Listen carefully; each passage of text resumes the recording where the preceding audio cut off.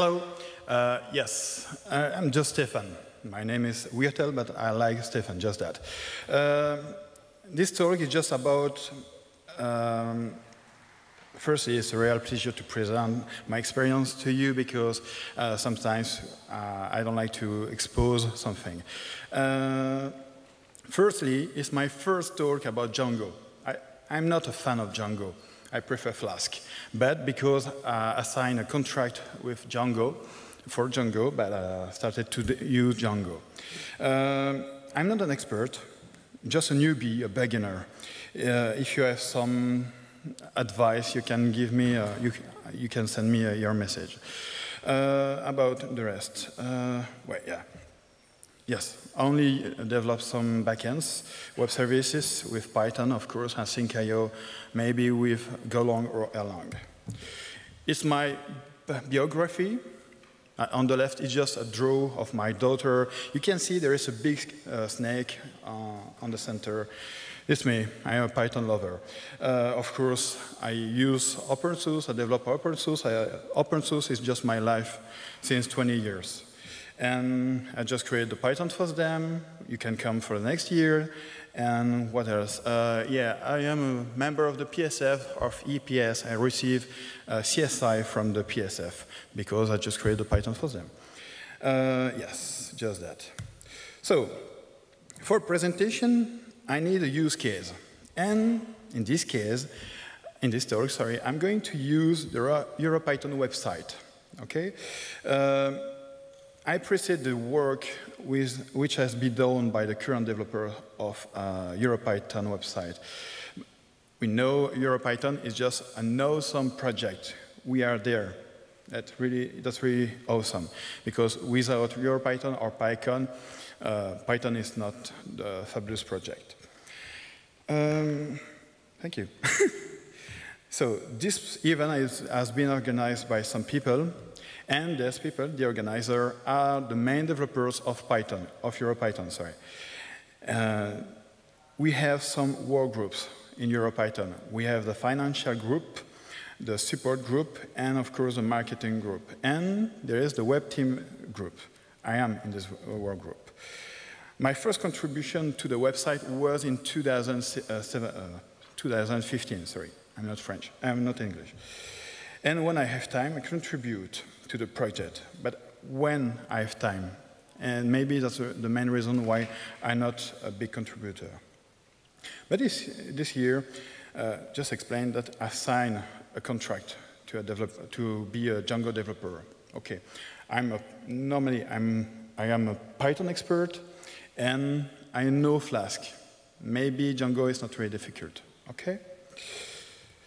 So, if you want to read the source code of EuroPython, the website, you can go on this address. Okay? Of course, you can contribute. So, EuroPython, the website of EuroPython is not just a facade. It's not just a small site where you can see the speaker or just the attendees and the rest. With EuroPython, we can do the conference management. We can manage the tickets for the assign, unassign, or just orphan tickets. You can come. We can do some statistics about the attendees, the speakers, and the rest. We can also make the invoices, or just the refunds. Oh, I cannot come. Can you refund me? Okay, maybe. When you send an email to the support because you have an issue with one person or because you have another problem, whatever, there is the help desk. And this help desk will use the EuroPython site. Sometimes you receive some notification by email. We don't use any other system, any external system. We don't use AWS or just MailChimp. But sometimes, and you don't know that, but with the last version of EuroPython, we can do the booking for the rooms, for the hotel, and of course for the SIM cards. But we try to remove this card because it does not work. But yes, we can do that. So, the website, EuroPython, is a real good tool. because it's not just a simple website. It will handle the invoices, the refunding, and the rest. But sometimes we need to do the state of the union. Firstly, we use Python 2.7. The support will stop in 2020. And we use Django 1.8. No, okay. The last migration to the Django 1.8 has been done in the last year, during the last EuroPython. We use some dependencies, but these dependencies are just broken with the new version of Django, or there's no maintainer. That's very boring. Of course, we use SQLite. Sorry. The best is just after. We have no test.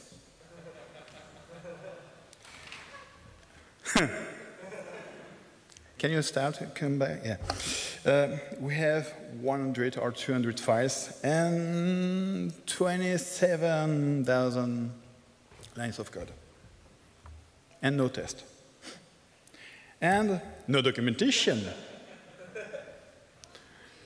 Sometimes we can read, you can check in the source code, the commands are just in Italian. Adesso posso parlare un po' italiano, sì. We are just some English speaker, I try, and we understand English, or French, or Italian for, okay. Sometimes we can see in the source code of EuroPython some parts of the code is just duplicated, or we can see some dead code. Why? Because during the migration from the last, sorry, for the history, the previous version of the EuroPython site was based on the PyCon Italia site. That's the reason why we have the commands in English, in Italian, and they use several applications. With the new version of EuroPython, we just merge them, okay? And that's the reason why we have some duplicated code. Of course, no asynchronous, no continuous integration, sorry, and no API for the external tools. In fact, we have nothing, okay? But, and no syslog, of course. Yes, the settings are hard-coded. I think we have a problem. But seriously, I think we are not alone in this case, because I'm a freelancer with Python. And when I go in some companies, I can see the same case. No documentation, no continuous integration server, in fact, nothing. Yes, it works, okay, sure. But don't forget one thing. Because we are at EuroPython, EuroPythons are started in 2002, and since the beginning, we have a lot of former developers. In reality, 31 developers. Secondly, we are some volunteers on the free time. Just that. We are not paid for that. It's not the case for the companies. And we are not web dev, just data scientist, backend dev. We try to fix the issues. Okay? From that, I think we have a real challenge. Maybe a small, maybe a big, but we have a challenge. The first challenge is to have a continuous integration server. Okay, we can install GitLab, we can use in GitLab, or maybe Travis. We will see that in the future. We need documentation, not in Italian, maybe in English. Why not in Flemish? But English is better. For the configuration, that's really important, because currently the settings are just hard-coded in the source code. That's very boring when you want to move from the production to the staging to the production server. Not very funny. We need some tests. Maybe refactoring the dead code. remove them. Of course, improve the quality of the code, just that. That's very important, the profiling. Sometimes we develop some application with Django, but we don't use some tools, some funny tools. We need to improve the deployment. I don't know for you, but I need some companies, they copy some script from a wiki, and they passed all the lines in a shell because they don't know Fabric, Ansible, or SoulStack. And we need to monitor everything. The website, is responding or not, the database, there is a shutdown or not, everything. About the continuous integration, we have good news. I have good news. I started to use Travis. Just the configuration. It's not really difficult. Okay? For the documentation, what's the best project? Who wants? Maybe Sphinx. I like Sphinx because we have the syntax and we can extend it. And because we have a lot of plugins for Django. About the configuration, we can start to change the source code and just use Django.env. .env is just a small file where you put your configuration. You can see that in the part of the top, where you give the configuration for PostgreSQL, for the secret, for the debug environment, and the rest. And in the bottom, it's just lines of code that you have to put in your manage.py. That's very funny. With that, you don't need to change your configuration with the settings.py. I have seen some developers, they comment the source code, the settings, and try to use the other part. For the test, please, just please, use unit test or PyTest. Don't try to make your own framework. I see that. That's very funny. It's just, Only PyTest. I use PyTest, and I'm going to show you that because there is a funny, good project, PyTest profiling. But please use a framework. It's a basic requirement. And don't believe that your code is just perfect. We are humans, and the humans make a lot of error in this life, of course. So when we create some test, how to create a test? We create a function for the test, and after we implement the code. But with a legacy code, it's not the case. You have the legacy code, and you have the test. You want to try to write the test. Maybe you can write the test in function of the code coverage of your application. In this case, you can use coverage, or just, if you are using PyTest, pytest.cov. That's true just for the source code, but sometimes you are using some templates. And in the templates, you are not sure that your template is just used with the right function.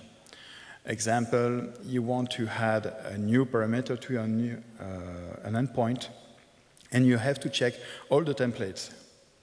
Okay, you can try to create a test for each template, but there is a plugin for that. Django coverage plugin. This small plugin will analyze the template. It will give you just a small report. Okay, there is an error in this case. Just that. Because we use the version 1.8, since this version, the migration engine of Django will execute all the migration file. And sometimes that's very boring, but with a big B, because the test will take 2 seconds and the migration 2 minutes. With just this plugin, we can disable the migration. When you try to write your test, that's just more important, that's better. For the rest, we have some models, I suppose. Who use the fixture? Bad. Sorry. Yes? That's bad. Why? Because we have a static file. And when we update the model, we had a new field. You have to update your fixture. I don't know for you, but in the companies where I work, they try to implement a small script where it will put some values for the new field. In my case, I just use factory boy, create a factory for the model, and from that I can implement a new instance of my model. Just when you write the code or when you want to refactor your code, you can use PyFlake or just PyLint, just some linter where they tell you where you have an error in the source code. For example, you just forget to declare a variable. You use a variable, but this one is not really, it's not in the source code. When you develop, you can use Django PDB. When you have an exception, automatically PDB will start, it's a post-mortem, but automatically it will start on this line where you have the issue, the exception, and you can start to debug. Don't use print. Print is just for the beginners, it's my case. If you are using PyTest, I'm going to use PDB PP because PDB or IPDB just does not work with PyTest. Of course, because I'm a contributor of CPython 3.6 and 3.7, I like to use MyPy. And we can use MyPy. MyPy is just a small tool where we can check the source code. We can create an analyze of the source code and give a report where, okay, this variable is just a string, but you want to assign an integer. It's not correct. And MyPy can give us a report where we have the duplicated code, or just the duplicate function. We can use Autoflake. Autoflake is just a tool where it will remove the unused import files from the source code. And for the import, you can use isort. Isort will, in function of your configuration, will sort the import file by 3 groups. For example, for the standard library, for the standard library, the external library, Django and whatever, and your own library. Okay. Maybe Django debug toolbar. Do you know how they debug or profile an application with Django in my team? Before I was the lead. They take time, the start time, and they make the difference between the start and the stop. Just that. But we don't know the number of queries in the database, and about the CPU, we have nothing. It's really interesting. I use it. I don't know for you. When you run the server with run server, you can use Django, Django Dev Server, and the line profiler plugins, where you will get a small report for the profile of the profiler. And for each line, we will get the result for each line. Okay, this line takes 2 minutes or 2 seconds, sorry, and the next line will take 1 millisecond. That's very important. Yes, for you. PyTest profiling. PyTest profiling is just a wrapper around C profile, but it has 2 interesting features. The first one is just profile SVG. With this feature, it will create an SVG file and will generate the lines where you can see, sorry, excuse me. You will have a file, a prof file, where you can execute a tool to show you a graph with the duration, the calls, the number of calls, the times in the application. And you can use the second parameter, just durations. Duration will write a report where you have, in this case, just the 2 slowest functions in your source code. I like that because sometimes we can have this graph. I don't know for you, sometimes you have a function, you think it's CPU bound, but in fact, maybe there is a problem with this NKO, with the DIO. In my case, that was just a problem with my network. So I'm going to continue with the profiling. We can use cprofile v. Cprofile v is just a web interface for the prof files. You can see just a small screenshot where we have all the stack trace and the calls for each function and the times. Just need to install it with pip install. So for the deployment, we're using Docker, and we use Docker Compose. But maybe in the future, I would like to use Kubernetes or Docker Swarm, because if we implement a new feature, we want to see it before to put it in the production server, because we are some developers. For the monitoring, I would like to use Sentry, because currently we receive an email, just an email, and we have no statistics about this exception, nothing. Sentry is really a good tool for that. Maybe use Supervisor D,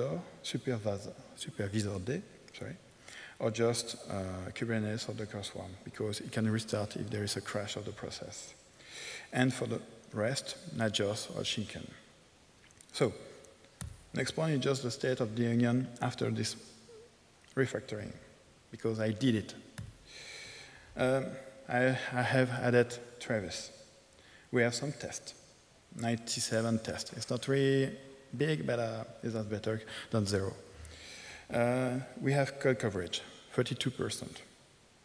32% on 27,000 lines of code, that's good. In 1 week, I think it's good. Started to port the database to PostgreSQL. The source code started to be compatible with PostgreSQL. And of course, sometimes I use a profiling because I have observed some difference with the speed in function if we use SQLite or PostgreSQL. Next step, just add the documentation, remove the dead code, move to the last version of Django, Django 2.0 or 1.11. I prefer Django 2.0 because we will remove the support of Python 2. Of course, use Python 3.6 because we have some improvement, and mainly with the last version of Python, Python 3.7, in some months. Use Postgres because Postgres is Postgres, just the perfect database for me. Use Celery. Maybe we will provide some API because currently, you know why the schedule in your application is not synchronized with the website? Because every day we just export the schedule from the database to the application. And maybe create a single page app. So there is an expert, a Django expert in the room, because maybe we need your help. Because we are volunteer, we don't have a free time, we are not paid for the EuroPython site, it's just on the free time. But maybe you have a better experience than me. How to contribute? During this weekend, we will do a sprint code. Please, come on. Please. I don't want to be alone, okay? Please come. Join the web team. And if you are better than me, please share your best practice. You have a survey, you can go. Just read it. It's tinyurl.com/django-best-practice. And if you have a question, that's the moment.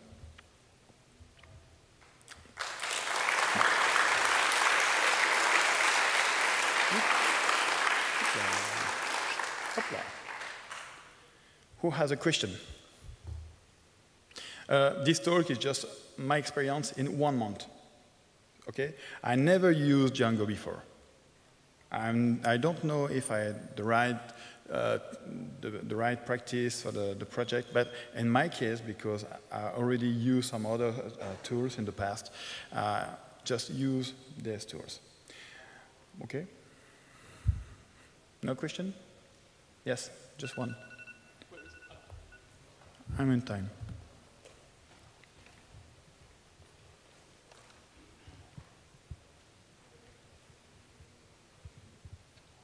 Oops. Hi there. So first, you can run PyTest with IPDB, just minus s or minus minus capture equals to no, which won't redirect the std out, so everything's working with PyTest and IPDB. And second, have you considered the whole team to use at least some Django CMS or Wagtail as base on top of which you can build the conference thing? For the second question, we use Django CMS. All right. For the first, sorry, can you repeat? There was a slide that you said you cannot run PyTest with IPDB because you get some strange event loop error. But when you can with a certain flag. Maybe you can show me, because when I started to use IPDB with PyTest, I don't know why, but sometimes I get some error in my console. But if you have a solution, I'm ready to. Maybe the tests were failing, but yeah, we'll fix it. Okay. Another question? All right, I think we've got time for one more. I'm sorry? We've got time for more questions. So, all right.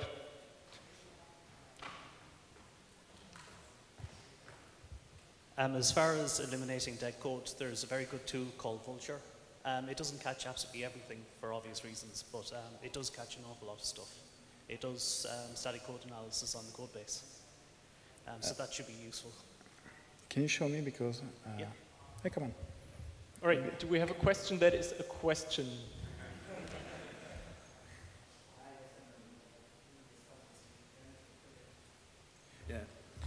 Yeah, there is Vulture, just forget to explain it. But yeah, it's a good project also.